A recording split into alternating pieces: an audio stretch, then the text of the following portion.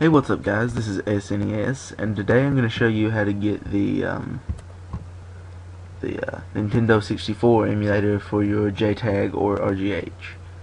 But before I get started, I just want to note that you cannot do this on a regular Xbox, so don't even ask, it's not possible. But first off, what you're going to want to do is go to this website. I'll have a link to it in the description, and download this right here. It's scroll down a little bit and it's right there, and that is actually going to be the emulator. And then once you've got it, you'll probably want to get some ROMs because you want to have something to play. I suggest going to coolrom.com. I'll have a link to this in the description too. They have a ton of games. Once you've downloaded them, it'll be in a zip folder. You don't have to unzip it. I do, but it's not required.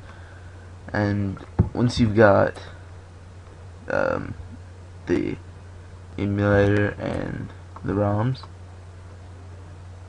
just go down and I renamed the folder. It's not gonna be named that, but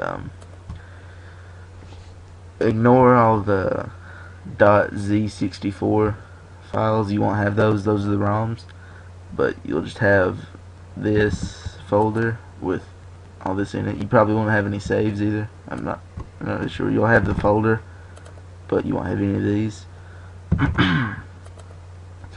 You'll have the xenon.elf and this folder, and your ROMs just go directly into the same folder that your emulator's in. And from here on, I don't have anything to record my RGH right now, so I'm just gonna talk you through it. Basically, what you want to do is put all these files into the root of your USB or hard drive, the root folder, and just boot up Zale Reloaded, and Zale will recognize it if you've got all that in there and start it up for you. And that's basically it. Up and down on the D-pad to scroll around in the menu, and A to select the game, and I believe it's the back button will take you back to the main menu when you're in the game. That was basically it. Next I'm gonna do a tutorial on how to get the SNES on your JTAG or RGH.